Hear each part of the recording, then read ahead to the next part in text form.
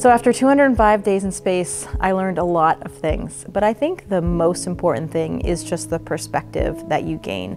One of the common themes that you hear from almost all astronauts and cosmonauts is this feeling, this desire, this need to protect our planet because you realize how special it is, how beautiful it is, and how fragile it is.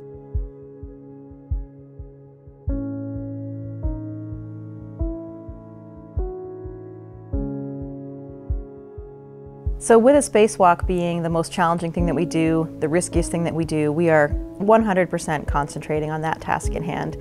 And so there really wasn't any time where I couldn't even really allow myself to start thinking about anything more philosophical or a little bit deeper about the significance of the first all-female spacewalk. After the spacewalk, I think I had more time to process the significance of it.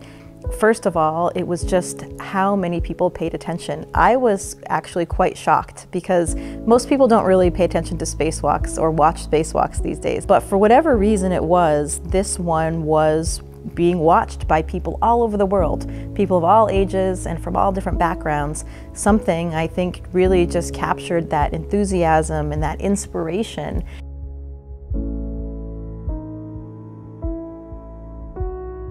Here on the ground, of course, it's three-dimensional, but you're really not even using your whole three-dimensional space. You know, we're using the floor, we're using the tables, we're putting things down. We don't really use this ceiling area or the walls, for that matter, in terms of a useful space of what you interact with on a regular basis.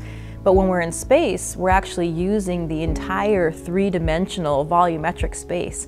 And so what that does for your brain to interpret that spatial orientation and navigation, it's totally different. And I think what I hadn't really thought about before on the ground is that when we navigate on the ground, our sense of direction and our spatial awareness, everything is relative to gravity. And if you take that away, suddenly your brain doesn't know what to do. So you would be here on the space station. Of course, now we're using all of this 3D volumetric space.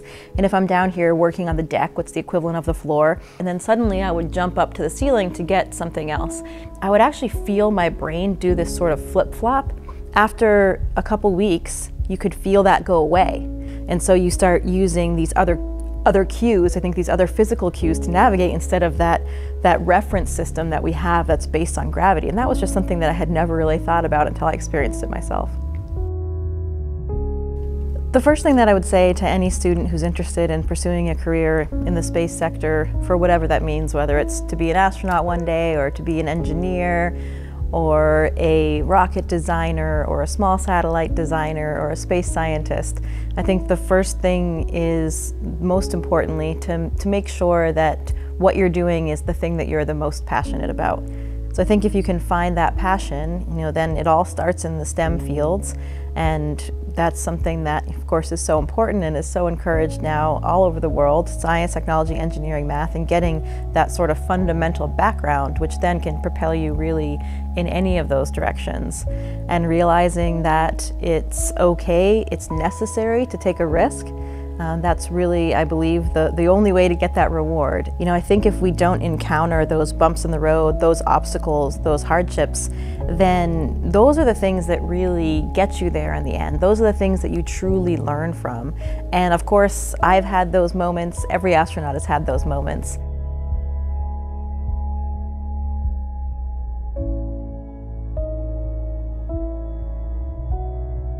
So to me, there are three main reasons for returning to the moon. And the first one is just simply exploration.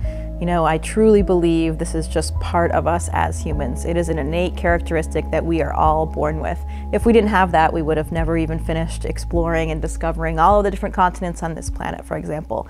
And the second one is really the good for all, and that is for science. So for example, if you look at the Apollo program, the geological samples that we brought back from the moon, we are still learning new things from those samples every day.